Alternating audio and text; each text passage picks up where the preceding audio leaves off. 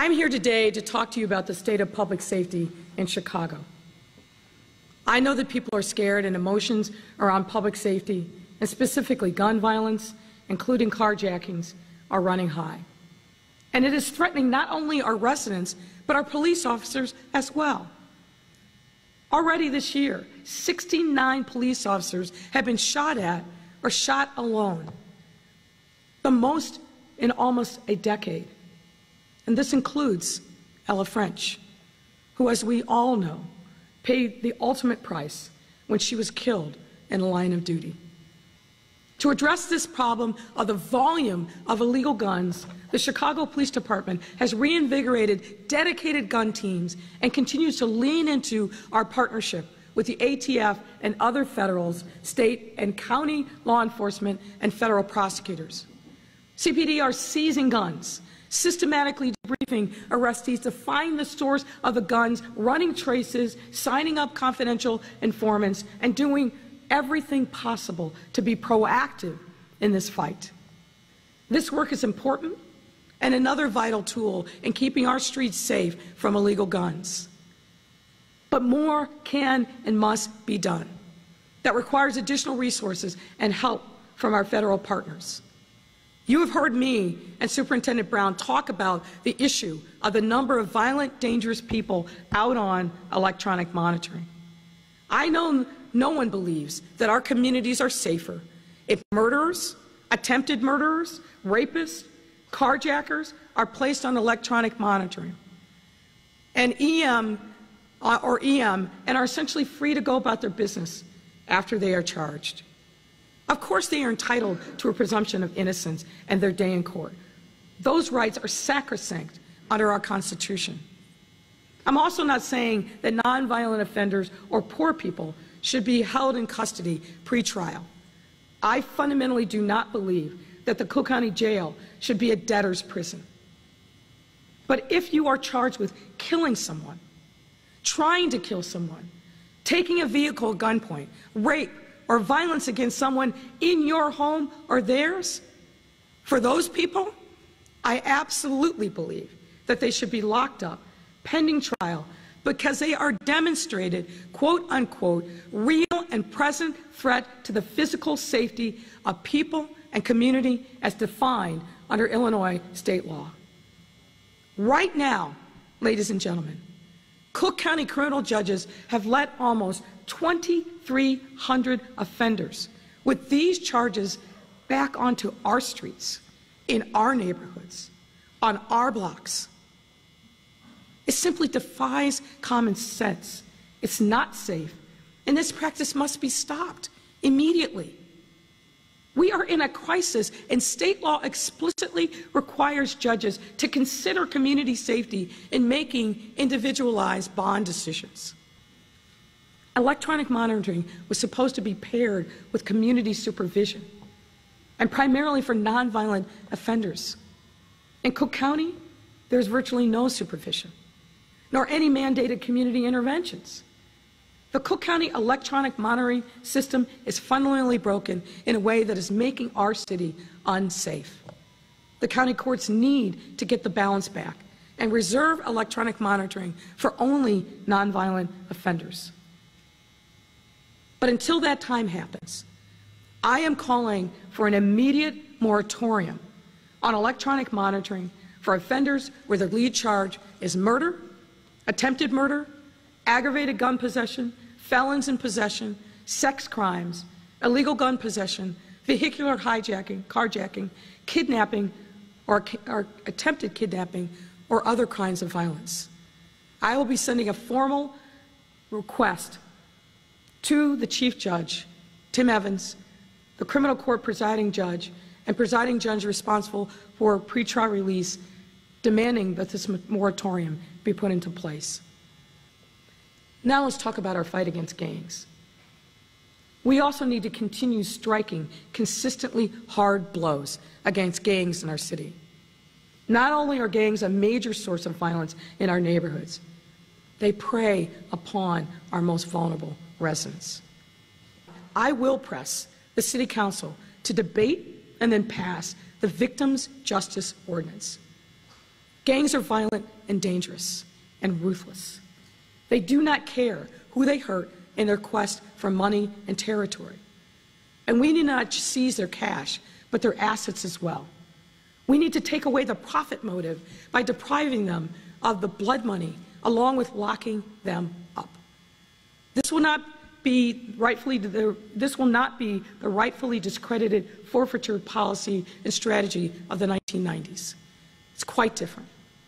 We will go after the leaders of the gangs, the shot callers and the ones who overwhelmingly profit from the carnage that's happening in our streets. We will go into court before a judge with a civil lawsuit where we will have the burden of proving that particular assets, cars, properties, businesses, are in fact the proceeds of gang activity.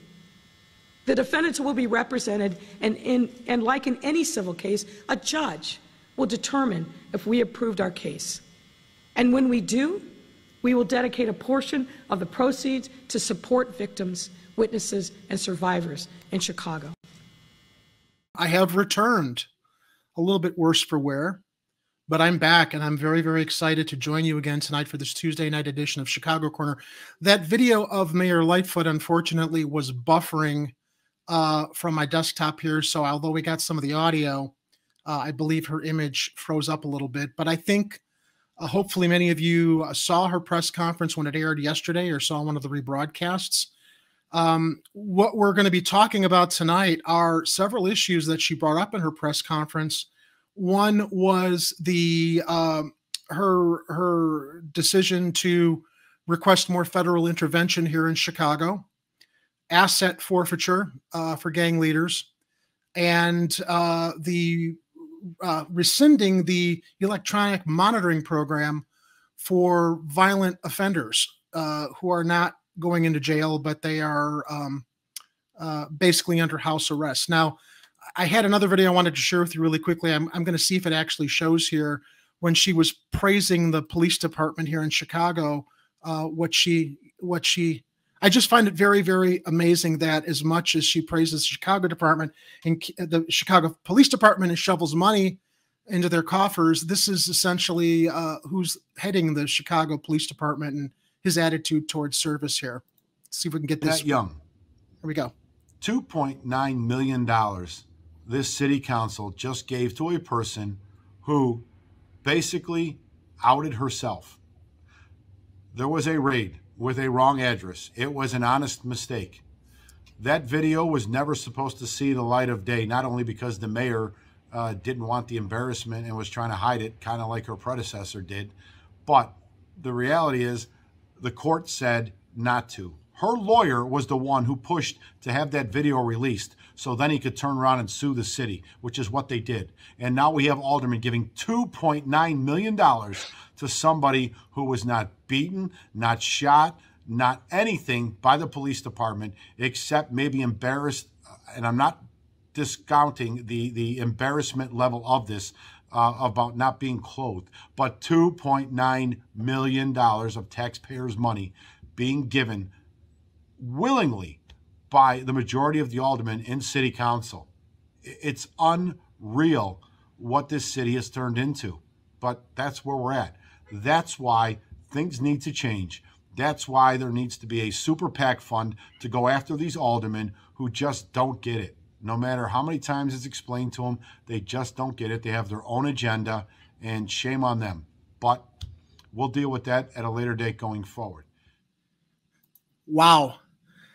That's the head of the union whose praises Mayor Lightfoot was singing as far as police efforts to stop violence on the streets, claiming that the root cause is in the neighborhoods, not realizing that the root causes are the fact that money's not being invested in these neighborhoods.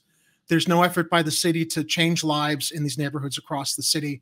And, you know, I want to proudly say that I actually left a comment on Catanzara's YouTube channel where that video came from that said, if you assholes would do your job, maybe there'd be less lawsuits.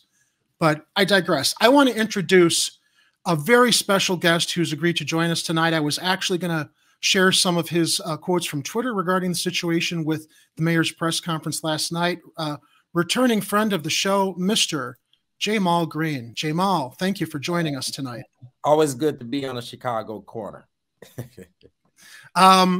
So yeah, this was, I caught the press conference after it happened. It was brought to my attention, and it was interesting because I was looking for links to the actual press conference last night. And I guess her press conference was more towards the end of the day, and press kind of covered it overnight. So there was more coverage about it today, but I did catch some of your comments on Twitter, and immediately I reached out hoping you could join us tonight, which you could. There were a few quotes there that I thought were really, really kind of sized up some of my thoughts also, if I could share them. You said that keeping people in regards to the electronic monitoring, keeping people in jail who can afford bond or meet the requirements of pretrial services is an injustice to our community. The reality is that the real violent offenders aren't being caught. Take responsibility and improve the clearance rate, not find a publicity stunt. Also, Mayor Lightfoot says she wants the county to put a moratorium on electronic monitoring for violent offenders, and she wants to sue the gangs for assets. Let me be the first to tell you, this is bullshit, and screams that she has no plan. And this is one of the things that struck me too, Jamal, is that she hasn't had a plan. And suddenly, you know, the press conference yesterday was, let's get the feds in here. Let's start suing people. You went on to also say data has consistently shown that the county's electronic monitoring plan does not contribute to a large amount of violence. Judges make the best decision based off of the state's attorney's briefing of the case. This would result in many innocent people sitting in jail again. So there really is a responsibility on the state's attorneys to make their cases so that the electronic monitoring program is not utilized with more violent offenders. 100%. 100%. I think that the state's attorneys do their job when it comes to talking about the cases that are brought before the judges. Then they also have to consider their background. They also have to consider, are they potential flight risks? There's many things that goes into what makes the judges decide on pretrial services. And at the end of the day, I don't think that there should be a moratorium on electronic monitoring, knowing there'll be so many folks who you know, will be sitting in jail pending trial based off of the police officers and the state's attorney's word. And the reality is that the state's attorney gets the police report from the police department, and you know, they get a lot of cases wrong. We have seen that police officers have gotten things wrong. They think they've solved cases and got the wrong person, and they don't need a lot of evidence, right, to file charges against people. So when they file charges, the state's attorney say, well, you know, I guess you have some sliver of probable cause. Then that person has to then defend themselves and say, and prove and use evidence to show that they were not that person. But for them to sit in jail all the way until that they're able to prove themselves, to prove their innocence in court, I think is, you know, out just an injustice, and really hurts our communities. If there are cases where there are violent offenders, where there are situations where, you know, say there's a video of somebody shooting someone, when they tell that to the judge, and the judge sees that video, because the judge will look at the video for bond purposes and say, okay, well, you know, it looks like there's some sort of evidence that shows that this person is violent, even though they're supposed to really presume innocence, you know, then at that point they will move forward a no bond or a certain bond to keep that offender away. Now, she made a point during her press conference of discriminating between violent offenders and nonviolent offenders, and emphasizing she's not in favor of this for the non-violent offenders. But as you just said a moment ago, the police either get it wrong or they intentionally get it wrong. So you will have a lot of those charged who can't make their bail that are not a violent threat to the rest of the public, sitting there when the electronic monitoring program, it seems, is not being instituted or not being what's the word, invoked the right way. I do want to be fair, though, when we talk about the public's concern about the electronic monitoring program. I want to share a quick little report from ABC News WLS here in Chicago. that speaks to the fact that there are a lot of nonviolent offenders. And now this report is also, I think, pretty objective and fairly balanced as far as talking about what we just spoke about with the nonviolent offenders, as well as the concern for those that are slipping through the cracks. Let me play the video real quick. Alan, there are more than 3,000 people charged with crimes right now wearing ankle bracelets in Cook County so authorities can keep track of them. A more than 30% spike in electronic monitoring here the last year and a half, with the wait time for trial also increasing. Many on monitors for a year or more. All of it tonight, the target of a biting new report. Ultimately, electronic monitoring is often billed as an alternative to incarceration. And what we've learned is that it's really an alternative form of incarceration that's causing people to be locked in their homes, often 24/7. Who's locked up here at Cook County Jail awaiting trial, and who is released on a GPS-linked electronic monitor such as this, was the focus of an investigation by the Chicago Appleseed Center for Fair Courts, a nonpartisan research organization that advocates for an equitable and accessible legal system. Their data, reviewed by the I-Team, reveals that almost 3/4 of those on electronic monitoring are Black, and that 8 of every 10 people released to home confinement in Cook County also had to pay a cash bond to get out of jail. Which is just a double punishment that isn't helping anyone. We also found that most people who are on electronic monitoring are extremely successful. Sheriff Tom Dart administers the nation's largest pretrial electronic monitoring system. A DART spokesman tonight tells the I-Team that judges place defendants on the bracelet and that it's not a long-term fix for rising violence. As the I-Team has reported and DART's office notes, 75% of those on electronic monitoring face violent crime charges. Dozens are accused of murder and ordered released anyway. We should think about what it looks like to pull back on a program that's causing so much harm in our communities. Yesterday and today, we asked Chief Cook County Judge Tim Evans for his response to the critical evaluation of electronic home monitoring. On both days, a spokesperson for Judge Evans said that they were still reviewing the 18-page report. Now, that report came from September, that news report. And I believe that I noticed that in your Twitter feed, you had shared something regarding, I think, Mayor Lightfoot reaching out to Tim Evans also. What do you know about, or was that you saying that you wanted to? I reached out to Chief Judge Evans. Okay. He is a friend of mine's. And, you know, I'm pushing back on, you know, let me just say of course, there are situational cases in regards to electronic monitoring program. But, you know, just like she said, there are also many cases where the judges are, you know, double punishing people. I was one of those people. All right. I forgot to mention in your intro, you're public enemy #1 with Mayor Lightfoot. Yeah. A couple months ago. but no, I when I was arrested years ago at a protest in 2016, I was given a $350,000 bond. I was given 24-hour home confinement. I was given a no social media and a gag order. Okay. So I had Judge Tiempes who went over and beyond to try to hurt me because she just really didn't like me and like the fact that we were protesting protesting against police brutality. So the judges have the discretion.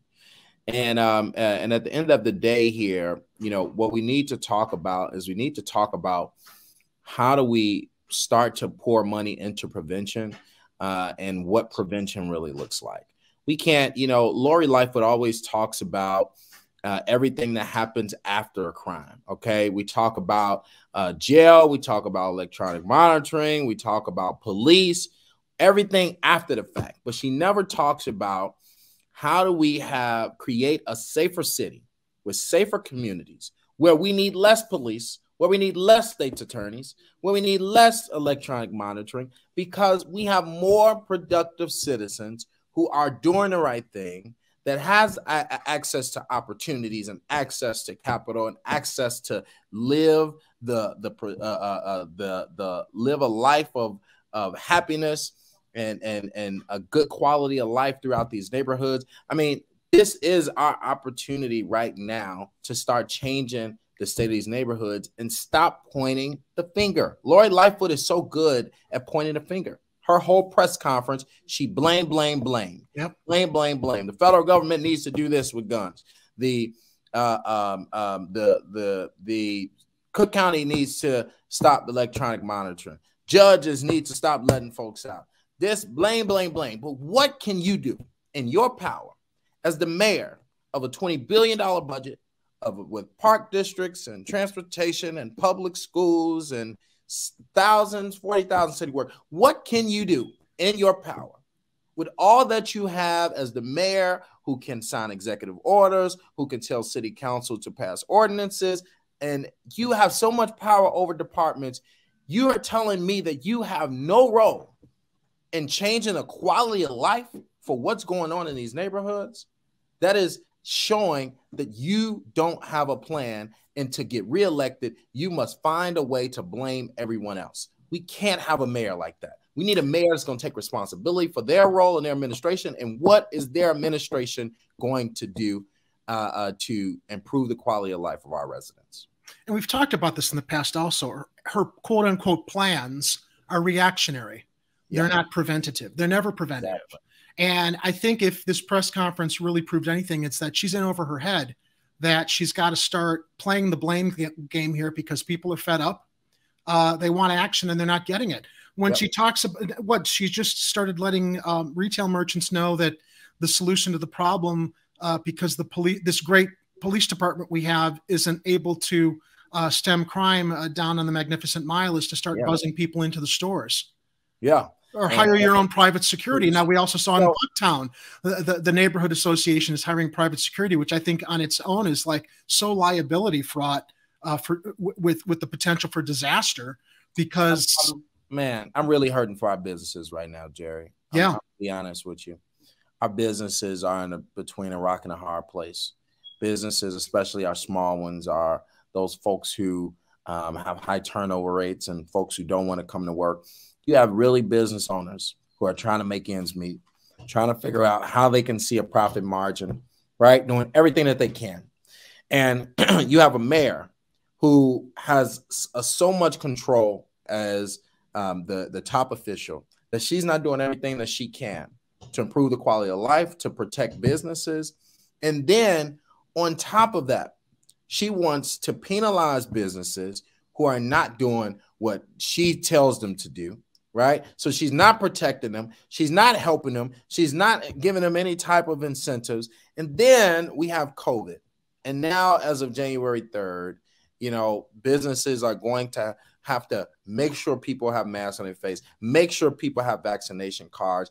They're going to have to do, they're now the vaccine police. And if they don't do it, they're going to get fined $2,000 to $10,000 a piece. When they're already struggling, they're already barely getting through. They already are in a situation where folks are going to be resistant to this and not coming to their business, resulting in less sales.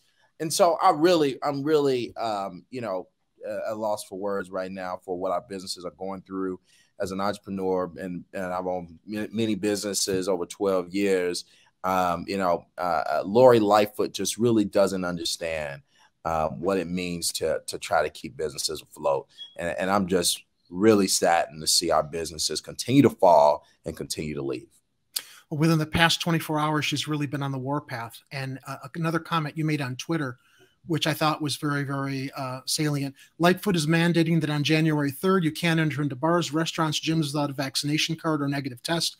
The mandate bothers me because it'll only hurt small businesses because people will resist. Plus, vaccinated people are still carriers and the market for cards will surge. So very, very true. Yeah.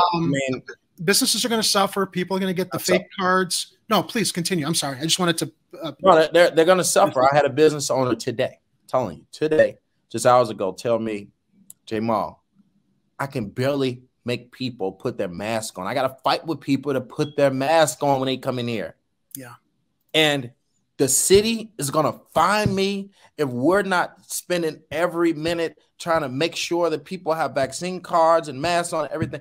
I mean, they're going to give us $2,000 to $10,000 fines. They're going to shut us down. We can barely hire good workers who are ready to work because folks, you know, especially in a retail industry, in a restaurant industry, you already know that there are low wages and everything that happened over the past year. We're in a situation where it's hard to get folks back into the retail workforce. Yeah. So they're having a hard time. So now they have another burden on them. Now that less people are coming into your establishment because of COVID, right? Right. You must make sure that you are the vaccine police. You must make sure that people have a mask on. Where's the help for our businesses? Where's the programs? Where are we putting together a fund to support these business owners who are going to go through a hard time for the first quarter of the next year? And that's where our attention should be, trying to push the administration to support these businesses because they're taking it rough. And the Black businesses are going to take it the worst because the reality is folks in the inner cities where we have the largest number of people who are resistant to the vaccine because they don't feel like, you know, the government cares about their health because they're living in poverty. They're living in polluted areas. They have lead in their water. They dodging bullets, you know, so the vaccine is really the last thing on their list. They're pushing a vaccine, but to them, you know, they feel like, well, y'all never really cared about us ever before, so why should we listen to you now? It's that trust is so broken with the government. And at the end of the day, where those numbers are low and we're trying to force it on them, that's where our small businesses are. And so our small businesses are then trying to, our small businesses are then trying to have sympathy for these folks who come in who are really resistant to it, right? And so if they're not the police and putting their foot on them, they're going to get fined by the city. Yeah. So, you know, these small businesses are really going to be in a tough position come January 3rd. And mandates and forcing folks is just not the best way here. Not in these communities. It just doesn't work in these communities. We got to have better ways to build trust within the people in the government so that when we do say this is the guidance that you should take, they'll take it. And, you know, the reactionary response there is a revenue generator to fine businesses too.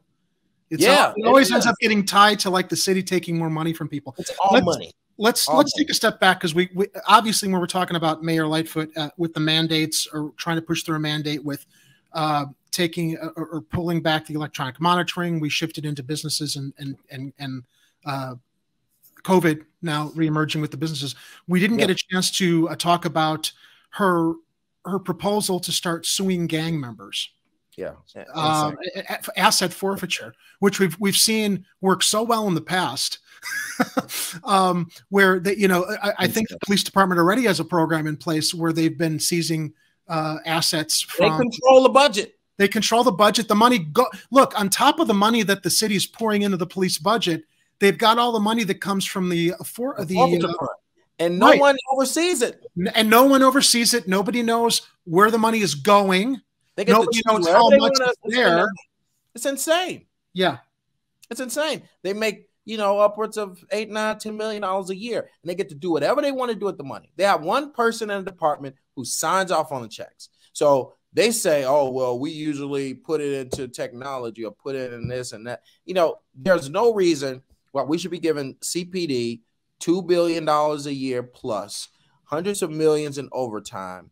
100 million. We are at 67 million in police misconduct this year. So 100 million a year in police misconduct.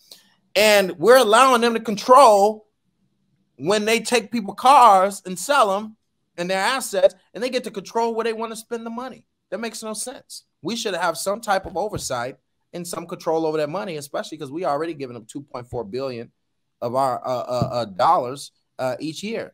So Lori Lightfoot's idea is insane. Let me just say this. Reason being is it shows how much he doesn't understand the community. Our gang leaders are in jail. Okay.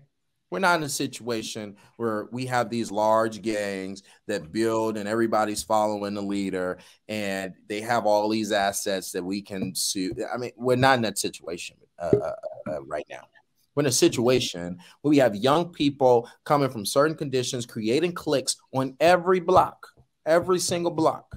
They're creating different cliques. We have thousands of gangs in the Black communities, brown communities right now, thousands. And so at the end of the day, when you have a situation like that, you're not there. The market is saturated. There's no situation where they're getting drug rich anymore, where they're selling a bunch of weed. I mean, weed is legal. Okay. So every block has 10 different people selling weed. See, Lori Lightfoot don't understand this because she don't understand the streets.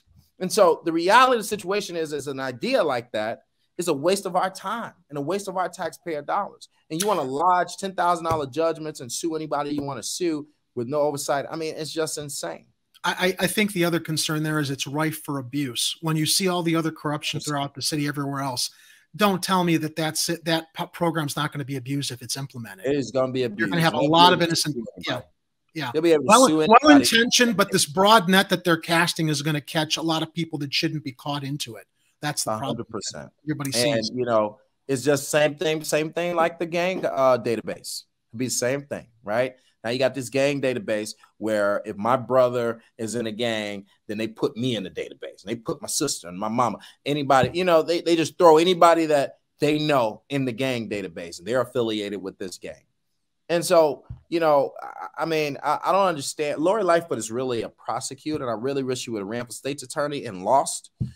Because this just wasn't the job for her. We need a mayor. We need a mayor that understands the needs of businesses, to understand the needs of citizens, to understand the needs of young people and the youth and what they're going through. Right? We got an 11-year-old carjacker out here, right? And an 11-year-old should not be spending his time carjacking. Why is that? If that's the question that you must ask, those are the questions that you must answer. That's the solution that you have. That's the proactive, preventative solution you have to come up with before the reactionary one. So let's because Jerry, that 11-year-old carjacker is carjacking now, but what happens when he gets 16? Sure. What happens when he gets 18? Now he's a murderer. Go ahead, Jerry. Let's play pretend here for a moment. Let's play pretend that you are in a position of leadership that has the ability to make the kind of proposals that we're not seeing right now from our current mayor. Where do we start? Where do you suggest that we start in preventative solutions instead of waiting to pour money into the police budget, put more cops on the streets who don't even appreciate the privilege they have serving the public, when you've got clowns like the Fraternal Order Police president stirring up the troops and coming up with solutions that are going to help people as opposed to punish them and make things worse. Well, let's just go back to what I was just talking about. We just talked about 11-year-old carjacker. One of the detectives in the division called me and said, Jamal, we don't have anywhere to send this kid. Right now, that is one of the problems. One of the problems is we always wait until the problem happens before, you know, and now we're reacting to it like you talked about. We need real solutions for young people in these neighborhoods who come from a broken household, right? Who goes into a school and then these schools have harsh disciplinary actions and putting them out. I was one of those kids kicked out of 9 schools. So we got to really understand how to reach our youth when they're in very young ages. Okay. And then even in those 11-year-old ages. So when they go into come out of that household, they're going to go, the first place they're going to go is that school. Right. And the schools must have the support needed so that they can make sure that they're supporting these young people. Clinical staff members, counselors. We're talking about after school programs, making sure those kids have somewhere to go all the way until those evening times where those mothers are finally getting off of work. We got to understand that the majority of these households are ran by single mothers. That means that single mothers are working all day. So we got to make sure for less than minimum wage too. Yeah, while they're being blamed for knowing they're watching their kids. And invariably, we also see other communities sitting here claiming, well, it's the fault of the broken households. It's not everyone else's responsibility. You're laying out what the challenges are that other people are not really paying attention to and understanding. Paying attention to that. So they're the essential workers. Those are ones that are working doubles, you know, to try to provide for their families. And so what happens with those kids? Those kids either are in the streets, right? And they always say, where are the parents? Well, the parents are doing what they think they should be doing, working all day, okay? Because they didn't have no other opportunity. So, so they go into those schools, they need the proper support, okay? If they don't get the proper support in the schools, guess who's going to see them next? They're going to 9 times out of 10 see a police officer, okay? So why don't we have programs, not only in the schools, right, but a program that is designed right in the police department, deferment programs where young people are not being charged with nonviolent crimes and going down to the state's attorney's office, but being mandated to mentoring programs, a certain mentoring program that we fund millions of dollars throughout these communities, where if they get in trouble and meet this criteria, they'll be mandated to this program for 12 months so that they will not be charged. A program that focuses on getting them on the right path, focuses on putting them in the trade if they're in the older teenage level. You know, certain programs that the city adopts that we fund, because you got to understand, there are a lot of nonprofits out here that are doing good. But the problem is they're not able to do nothing but for 50 kids because they don't have the funding for it. The city should be adopting certain programs in different areas and funding them. So when they go to the police department has somewhere to send that 11-year-old carjacker. Okay. And that program could then go to that house and see what's the problem and say, all right, well, he needs transportation. They need food. They need whatever, et cetera. And they're able to really support that kid all the way through and have somebody there on him saying, making sure he's going to school, making sure he's getting his work done, you know, having a mentor that makes that kid feels like somebody care about him. Because the reality of the fact is, when you got a parent who's working all the time, kids, they have a lack of feeling like that nobody cares for them, nobody loves them, right? And because so many people are out working and providing for them, they don't understand that. They need to feel like somebody's there for them. If they don't, guess who they're going to get it from?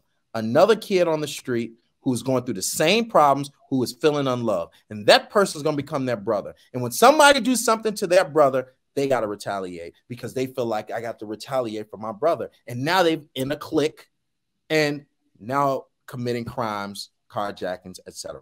It's their extended secondary family is what it becomes. It's their secondary family. That's the person I'm going to see every day. When I go outside on that corner, I know my friend and my brother is going to be there. I know when I need something, when I need to get somewhere, he's going to give me some transportation. So we got to really understand. Here's the problem, Jerry. The problem is we keep electing leaders who really don't understand these neighborhoods. Lori Lightfoot from Massillon, Ohio. Okay. David Brown from Dallas. I mean, everybody in all city halls from out of town. And they're very disconnected from what's really going on. But if I can also interrupt, the cynical part of me thinks they do understand, J. Mal. It's just not their priority. I hate to go there, but I do think that you're right. They don't know our streets as well as people like yourself or people who've lived here all their lives. But there's also a disconnect. It's just not their priority. The passion. And that's the second thing that I would say is either they don't know and they don't know what to do, or second, they don't have the passion for it because they haven't lived it and experienced it. So it's not their priority. You know, if Lori Lightfoot experienced the things that I've experienced growing up, okay, watching people shot, watching my single mother go to work all day, okay, I've seen everything that these young people are seeing today. I could have easily went into a different path. Kicked out of 9 schools, was a troubled kid. I could have easily went into a different path. But if it was not for mentors who grabbed me and said, you have too much potential and I'm going to show you how to channel it, I could be a different kid today. If Lori Lightfoot was one of those kids, her passion would be a little bit different and her understanding would be a little bit different, and it would be a priority. There's a disconnect there. I know that you have been spearheading an effort with the Majesti All-Stars. You're trying to get this youth center off the ground. Last I remember following, and I think that this was maybe about, I want to say 5-6 months ago, it seemed that there may have been a breakthrough in that before your last altercation down at City Hall, I think a month ago during another protest, was that they seemed receptive to have you come down to talk about, I think, relinquishing that school property, but I never saw, I mean, I assume nothing went through because there was no follow-up on it after you said, we've got exciting news, they want to talk with us, but then I didn't see a follow-up. What ended up happening there? Were they just blowing more smoke up everybody's butts, or? Yeah, I mean, I think this is not a priority for the mayor. And at the end of the day, we're just working on getting that building and that property from the city. It's been sitting in the city's hands for 8 years now. Jesus. We want to build an 80,000 square foot facility there that can change the neighborhood. Yep. And we're not asking for any city dollars. Creating a preventative solution. You're creating a preventative solution. This should be something that the mayor wants to help fund. But we said, listen, so we can make this nice and easy. Just sign it over to us or sell it to me. I'll buy it right now. I don't care how much it is. I'll buy it out of my pocket. And I still don't have any plan for them to relinquish that building because they have some, underlying feelings about me. But it's an ego thing. You almost have to wonder, it's an ego thing because you're proposing a solution they can't come up with. And, in their eyes too.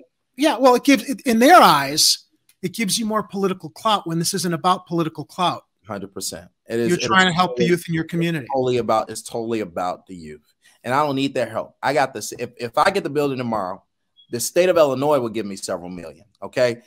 I don't even need to go to the city. The state is already committed to helping us with this project, but we don't have the building. So at the end of the day, this is a $15 million project. Doesn't cost much. We already have it fully funded, and we can have this building up within a year. And it'll be a facility where young people will be able to go, and we'll be able to tackle all the problems that they're going through. We'll have a wellness center and support staff on staff. We'll have an aviation department and flight simulators where they'll be able to learn how to be pilots, and a coding department where they can learn tech and how to build apps. I mean, when we talk about really what's going on with our young people, we'll be able to do it all the way from the beginning, because we'll also have a 24-hour child care center where, we'll be able to tackle the problems of from babies on up to 2025. So at the end of the day, this is a very revolutionary center, and there's nothing like it. And we're not asking the city to do nothing but sign away a building that you never even looked at for the last 8 years. It's been sitting abandoned. There ain't no swings on the swing set. The park looks abandoned. For 8 years, you never even came over there. All we asking you to do is sell a property to me or give it to me. I don't care.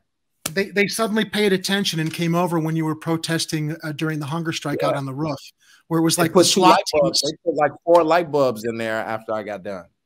Yeah. What was the result of the last altercation where you guys were protesting? And I know you were arrested and the judge dropped all the charges. What ended up being the final story with that? Well, they didn't have much evidence, obviously. Well, there was no evidence. You were legally protesting. Yeah, I was legally protesting. Tell our viewers what you were there with the group protest. So, I mean, this was right after, it was a day after Simeon had 2 kids that were killed. 2 young teenagers were killed, both one right outside of Simeon, one few miles away, and 2 of their students. So the school was just in a wreck, and from the staff to the students, and it made me so mad because I was there. I went to the scene when that first kid was killed. The second kid was an activist, and all of the parents, everybody reaching out to me. This is my neighborhood. Everything's going on, and the mayor the next day doesn't even come to the school. There's no type of effort to have a bunch of counselors or nothing, no type of effort to support these kids who just lost 2 kids to gun violence the previous day. Everybody's talking about it. And there's no type of support for these young people. And there's no mayor to come and say, hey, We're here for you, and we have these people here for you. And so what they did was they sent those kids to school. It got so crazy. Then they sent more threats, and all they did was send those kids home. And so after that, I was just so mad. So many parents wanted to do stuff. I had parents who lost kids with me. We all went down to City Hall while the mayor's sitting in her office, not doing anything. She could have came to Simeon and assured those parents that she was going to do everything that she can, but she didn't. And so we made so much noise, and her security guards, you know, got in front, and then Lori made the call to her security guards to have me arrested. Wow. Can I just interject here? Even if it was just for show, yeah, how much goodwill she could have gotten had she come out and met with you and said, let's talk about this. But instead, yeah, again, it's a threat to her ego. It's a threat to her authority. Call security, get you out of there when everybody can see through exactly what's going on and the reasons you were there. Just want the mayor to do the right thing, Jerry. Yeah. I'm not asking for, you know, the mayor to go, you know, super above and beyond. I want her to do the right thing. And you're the mayor, and these people are suffering. Do the right thing by these people. Listen to the people that are in these neighborhoods. Make decisions that are proactive and make sure that you're showing people that you care. Not every time you get up, you're talking about prosecution. All right.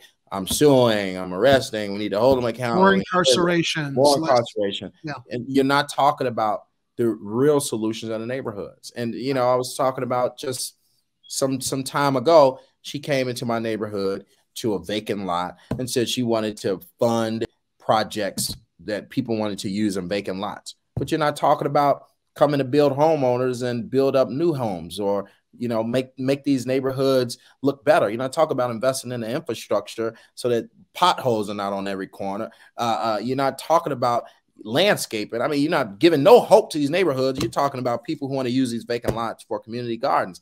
I mean, let's be serious here. These neighborhoods need real intentional investment and real work, and we need to rebuild them. If you want these young people to care about their neighborhoods, then give them something to care about. Give them somewhere to go. Give them a neighborhood that's paved with nice trees and hope. So when they walk to school and they're walking around, they feel like they're inspired and they feel like there's hope for the future. But we don't do that. These neighborhoods look like ghost towns in third world countries.